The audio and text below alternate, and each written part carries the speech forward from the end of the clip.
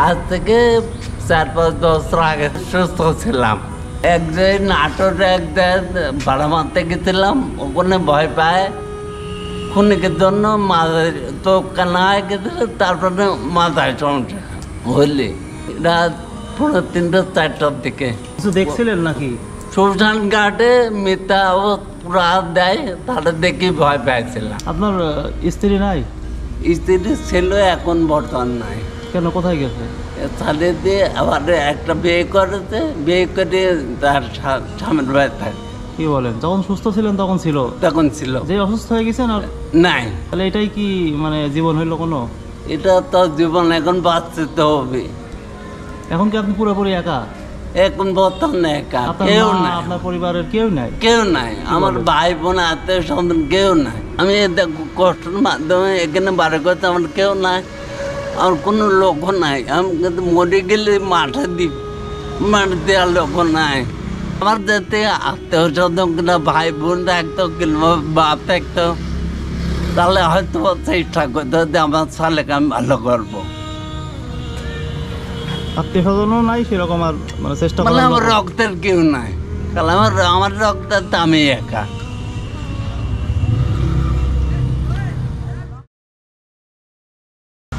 আসসালামু আলাইকুম। আছেন ভিতরে? কি করেন? খাওয়া দাওয়া করবো। আচ্ছা, এর মধ্যে আপনার জন্য খাবার আছে, দেখেন। আমরা বলছিলাম যে আপনার চিকিৎসার জন্য ব্যবস্থা করব। আলহামদুলিল্লাহ কিছু টাকা পয়সার ব্যবস্থা হয়ে গেছে ইনশাআল্লাহ। আল্লাহ সাভার সিআরপি নামে একটা হসপিটাল আছে, ওইখানে আপনাকে দেখানো হবে। যেহেতু কালকে যাবেন, আপনার জন্য এখানে কিছু ফলমূল আছে, হ্যাঁ। আর আপনার জন্য এখানে লুঙ্গি আছে 2টা, হ্যাঁ। এই যে একটা লুঙ্গি, আর হচ্ছে আর একটা 2টা গেঞ্জিও কিনে নিয়ে আসছি। এই যে গেঞ্জি পছন্দ হয়েছে? পছন্দ হয়েছে না? এই যে গামছা। আলহামদুলিল্লাহ আপনার চিকিৎসা হবে। এখন আল্লাহ যদি আপনাকে সুস্থতা লিখে রাখেন আপনার কপালে, আল্লাহ মনে আমার ডাক্তার শোনাতে। আসসালামু আলাইকুম। আসসালামু আলাইকুম। ওয়ালাইকুম আসসালাম। কি অবস্থা, কেমন আছেন আপনি? খুব ভালো, আল্লাহ রাখেছে। ঢাকা থেকে আসা কয়দিন হলো? ঢাকাতে আসা 2 দিন হলো। 2 দিন হলো? কয়দিন থাকলেন যেন ঢাকায়? 8 দিন থাকলাম। যাওয়া আসা দিয়ে 8 দিন। আমি দর্শকদেরকে বলে রাখি যে ওনাকে নিয়ে বেশ কিছুদিন আগে আমার একটি ভিডিও করা হয়েছিল। তো আপনাদের পাঠানো অর্থ দিয়ে আমরা ওনাকে ঢাকাতে পাঠিয়েছিলাম। ফার্স্টে সাভার সিআরপিতে পাঠাই। ওখানে পাঠানোর পরে ডাক্তাররা বলে যে এখানে এনার ট্রিটমেন্ট হবে না, আপনারা ঢাকা নিউরোসায়েন্সে নিয়ে যান। তো সাথে সাথেই ওখান থেকে একটা কার ভাড়া করে তাকে নিউরোসায়েন্সে নিয়ে যাওয়া হয়। তো ওখানে গিয়ে একজন ডাক্তার ভাইয়ের মাধ্যমে ওখানে ভর্তি করে, তো ওনার টোটালি চেক আপ করানোর পরে ডাক্তাররা বলেছেন যে ওনার ব্রেইনের যে নার্ভগুলো, এগুলো আস্তে আস্তে শুকায় আসতেছে কোনো এক কারণে। তো বলেছেন যে যদি নিয়মিত ওষুধ খাই আর থেরাপি নিতে বলেছেন ওনারা, পাশাপাশি ওনাকে কিছু ব্যায়াম দিয়েছেন, এগুলো যদি নিয়মিত করেন ডাক্তার আশা করতেছেন যে উনি সুস্থ হয়ে যাবেন। আর পাশাপাশি 1 মাস পর পর ওনাকে ওই ঢাকাতে গিয়ে ডাক্তার দেখাতে হবে আবার। এই হচ্ছে মোটামুটি অবস্থা। আপনার জন্য নতুন চেয়ারও কেনা হয়েছে ওখানে গিয়ে। এই যে এটা হচ্ছে বাথরুম করার জন্য চেয়ার, আর নতুন একটা হুইল চেয়ার কেনা হয়েছে। এটা হচ্ছে এমআরআই রিপোর্ট, এটা আরেকটা এমআরআই। ওষুধের কাগজটা একটু দেখি।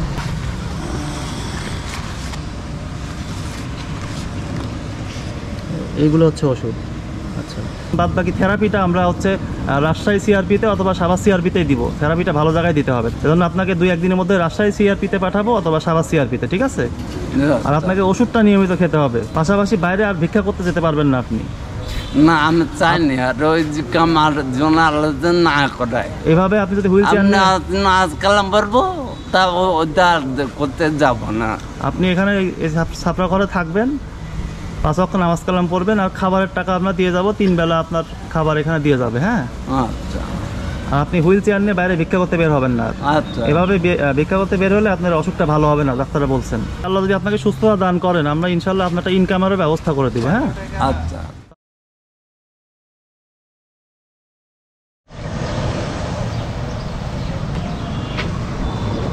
আসসালামু আলাইকুম। ওয়ালাইকুম আসসালাম ওয়া রাহমাতুল্লাহি ওয়া বারাকাতুহু। কেমন আছেন আপনি? আলহামদুলিল্লাহ।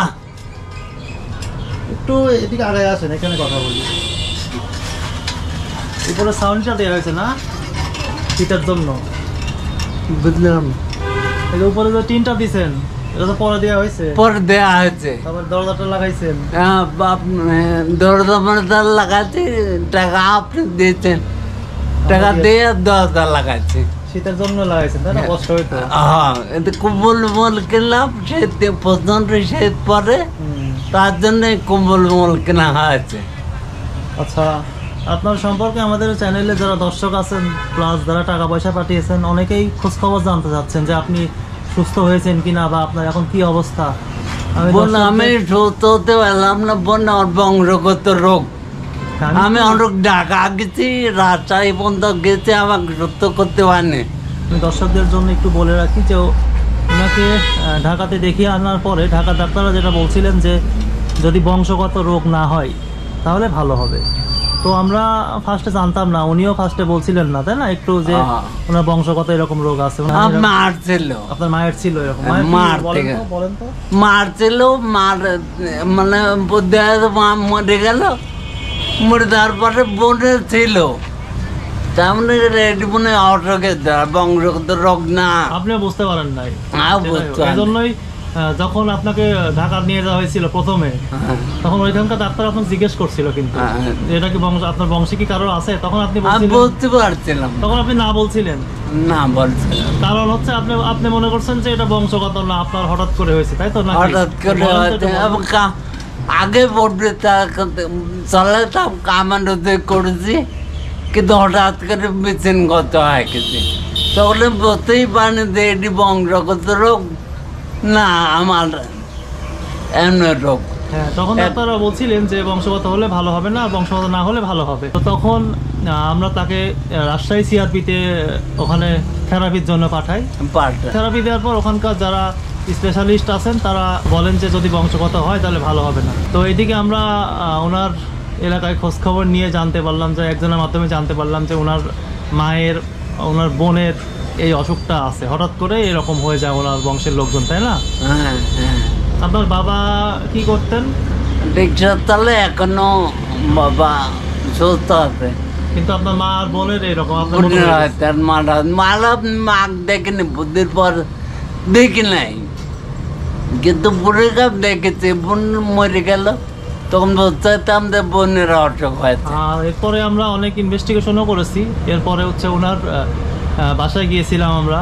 আচ্ছা, আপনার মেয়ে একটা আছে না, ছোট মেয়ে? হ্যাঁ, আপনার ছোট মেয়েটাও তো এরকম হয়ে গেছে। আর ছোট মেয়ে এটা তখনই আমরা মানে বুঝতে পারলাম যে থেরাপি দিয়ে টাকা খরচ করে কোনো লাভ হবে না, কারণ ওনাদের বংশেই এই রোগটা। ওনার যে ছোট মেয়েটা, ওই ছোট মেয়েটা আসলে অ্যাবনর্মাল, ঠিকভাবে চলাফেরা করতে পারে না, হাত পা কাঁপে আপনার মতো। ওর নাম কি? মনিকা। মনিকা দেখতে দেখতে যান মাঝে মাঝে না, কথা হয় না?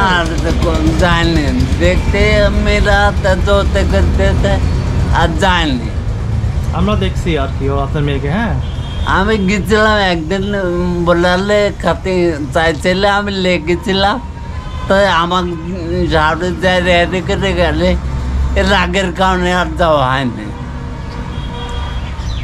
তো আসলে আল্লাহ হয়তো বা ওনার কপালে সুস্থতা রাখেননি, এবার যদি রেখেও থাকেন সেটা উনি হয়ে যাবেন ইনশাল্লাহ। আল্লাহ কপালে যেটাই রাখেন সেটাই হবেই, তাই না? হবে হবে, আল্লাহ বিচার করতে হবে। এখন ডাক্তাররা বলছেন যে হবে না, কারণ আল্লাহ যদি চান আপনি ভালো হতেই পারেন না? এখন আল্লাহর প্রতি ভরসা রাখেন, আল্লাহ করেন। আপনি তো 5 ওয়াক্ত নামাজও পড়েন।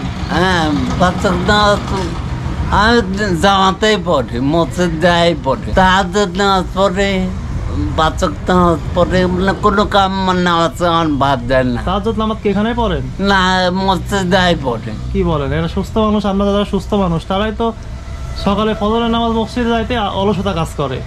আপনি এই অবস্থায় হুইল চেয়ার নিয়ে রাত 1টা-2টার সময়, রাত প্রত্যেক দিন রাত 1টার সময় আমার যাওয়া লাগবেই।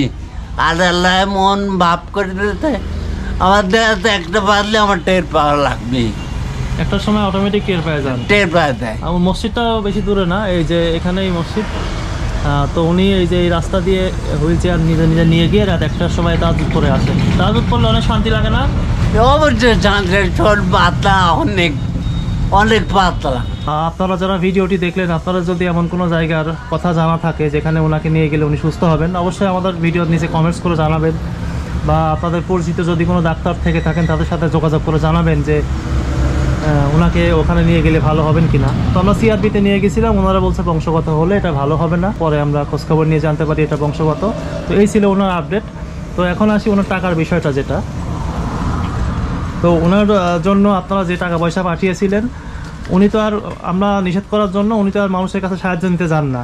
আগে উনি বাজারঘাটে সাহায্য নিতে যেতেন, এখন আমরা নিষেধ করছি যে আপনি যাবেন না, আপনার শরীরের ক্ষতি হবে, ওই জন্য উনি আর যান না। তো ওনাকে আমরা ওই থেরাপি সেন্টার থেকে ফিরে আসার পরে প্রতি সপ্তাহে 1000 টাকা করে খাওয়ার জন্য দিয়েছিলাম, তাই না? শুক্রবার দিন আমি 1000 টাকা দিয়ে দেই, উনি ওই সপ্তাহটা খান 1000 টাকা দিয়ে, 3 বেলা খাওয়ার হয়ে যায়, তাই না? উনি আর কারোর কাছে সাহায্য নিতে যান না। তো আপনারা যে টাকা পয়সা পাঠিয়েছিলেন, ওনার বেশ কিছুদিন চিকিৎসা করার পর, খাবারের খরচ দেওয়ার পর, এখন আমাদের কাছে ওনার জন্য 65,045 টাকা আছে। আমার কাছে আপনার 65,045 টাকা আরও বাকি আছে। আচ্ছা, এখন এই টাকা যদি আপনি এভাবে প্রতিদিন মানে প্রতি সপ্তাহে 1000 করে টাকা দিতে থাকি, তাহলে একবার তো শেষ হয়ে যাবে, তাই না? আপনার কি কোনো মানে প্ল্যান আছে যে আপনি এই টাকা দিয়ে আমার এখন কোনো ব্যবসা করা, আমাকে কি ব্যবসা করবো, কোন ব্যবসায় যাবো? সেই ব্যবসায় আমাকে লোকের লস না দেখা শেষ করে দেবে টাকাটা। বিশ্বাস নাই মানুষের উপর, মানুষ বিশ্বাস মানুষ উঠে গেছে, কাক বিশ্বাস করবো? বড় ভাই শেয়ার করতেলাম, বিশ্বাস করে দেখতে ঢুকলে অসহায় করে ছাড় দিল। কি করছে আপনার বড় ভাই? জমি পাইছিলাম, রেজিস্ট্রি করে দিলাম দেশে, এখন ব্যবহার খারাপ হচ্ছে। মানে আপনার বড় ভাই আপনার জমি রেজিস্ট্রি করে নিয়ে এখন ব্যবহার খারাপ করতেছে। কিছুদিন ভালো ব্যবহার করছিল, কিছুদিন খুব মানে আল্লাহ নবী হয় আইলে, তাই? হ্যাঁ। আর যে জমি লিখে দিয়েছেন তখন বিবাদ। আর দেখতে আসে না নাকি? দেখতে আসে, ও ঠেলা দেখা। কত লোক জমি লিখে দিচ্ছেন? 2 বার জমি। কেন লিখে দিচ্ছেন? এবার এটা মনে করলাম যে বড় ভাই যদি আমাকে টানে, অসহায় মানসিক টানে, তা টানে 2 বার জমি কি হয়? তুই বলে একটা দেখা ভালো ঘর হয় না, এখানে থাকে আর কোনো জমি দিতে 2 বার জমি কি করবার বাড়ির রাস্তা নেই, জমিটা দিয়ে দিলাম, এখন দিলাম ব্যবহার করতে। দুনিয়াতে সবাই স্বার্থপর, মানে এইটা আরো আপনি বেশি বেশি টের পাচ্ছেন, তাই না? আপনার জীবনের সাথে এরকম বেশি ঘটতেছে। অবশ্যই ঘটছে। আপনার স্ত্রী আপনাকে ছেড়ে চলে গেল, এখন আপনার পরিবারের অন্য সবাই ছেড়ে চলে গেছে, তারপরে আপনার বড় ভাই লাস্টে কিছুদিন ভালো ব্যবহার করলো, যে জমি লিখে দিয়েছেন এখন আর ভালো ব্যবহার করে না। এটা আসলে এখন কিছু বলার নেই মানুষের জন্য। আমার আর মানুষকে আসলে বিশ্বাস করা খুবই কঠিন বর্তমানে। না, এই দুনিয়ার কারো বিশ্বাস করতে না। এখন একমাত্র আল্লাহ আছেন আমাদের জন্য, এই ভরসা, এটাই ভরসা, তার ভরসার কারণ নাই। তো এখন আপনার জন্য যে টাকাটা আমাদের কাছে আছে, এখন আপনি বলেন যে হচ্ছে এটা দিয়ে কি করা যায়। এটা দেখেন, যাই করেন আপনারা করেন, আমি কিছু করবো না। এখন আমার কাছে একটা প্ল্যান আছে কি, আপনি তো নিজে দোকানদারও করতে পারবেন না, ছোট একটা দোকান দিয়ে দেবো, তা আপনার হাত পা সব সময় কাঁপে, এটা আর আপনার থেকে পাখি নিলে কেউ শোধও করবে না, কারণ আপনার শারীরিক শক্তি নেই, কেউ শোধও করবে না। ও 1 বছর শেষ। এখন আমি যেটা ভাবতেছি যে হচ্ছে আমাদের এলাকায় এরকম অনেক বৃদ্ধ মানুষ আছেন, বৃদ্ধ মহিলা, স্বামী পরিত্যক্তা, যাদের কাছে ছাগল বা গরু কিনে বর্গা দিলে সেটা দেখা যাচ্ছে বাচ্চা হলো, 2টা বাচ্চা হলো, একটা আপনি পালেন, একটা গরু দেন না, ছাগল দিতে পারেন তো দিন। ছাগল দিলে হবে না? আপনি কি রাজি আছেন এটাতে? রাজি আছি। 2টা ছাগল কিনে দিলাম, তার মধ্যে কিছুদিন পুষ্ট, 2টা বাচ্চা হলো, একটা বাচ্চা উনি নিল, একটা বাচ্চা আপনার। আর গরু কিনলে বছর পরে বিবি, তখন গাব না হতে, গাব বাচ্চা না হতে করে বেঁচে আয়, টাকা দরকার আবার বেঁচে আয়, পরে গরু কিনে দেখাম। তো এটা করলে কি হয়? ভালো হবে? এটা করলে ভালো হয়। আর আপনার মাঝে মাঝে আমরা খাবারের খরচ দিলাম, তাই তো? એટલે আপনি দেখে হিসাব করে রাখবেন না হিসাব আপনার কাছে থাকতে হবে। দেখা যাচ্ছে আমি এক সপ্তাহে আপনাকে আমার কাছে হিসাব সবসময় থাকে, আপনার কাছে হিসাব রাখতে হবে, কারণ টাকা পয়সার হিসাবটা রাখাই ভালো। এখন আমি 1000 টাকা পাঠিয়ে দিলাম এই সপ্তাহে, আপনি লিখে রাখবেন, আমিও লিখে রাখবো। বা একজনকে ছাগল কিনে দিলাম, আমি লিখে রাখলাম, আপনিও লিখে রাখবেন, ঠিক আছে? আচ্ছা ঠিক আছে। তো আপনার নাকি লুঙ্গি ছিঁড়ে গিয়েছে? নুঙ্গে ছিঁড়ে গেছে পুরাতন গাড়ি, ওই গাড়ি থেকে নুঙ্গে ছিঁড়ে গেছে, পরে ওই নুঙ্গে ফেলা দিয়ে আবার মনে করলাম যে 2টা নুঙ্গে কিনে। এই যে নতুন হুইল চেয়ারটা ব্যবহার করতেছেন এখন নাকি? হ্যাঁ। কবে থেকে? আজ প্রায় 20 থেকে ব্যবহার করছি। আচ্ছা আচ্ছা। তো আমি 2টা লুঙ্গি কিনে নিয়ে আসছি, দেখেন পছন্দ হয় কিনা। আচ্ছা ইনশাল্লাহ, বিসমিল্লাহ।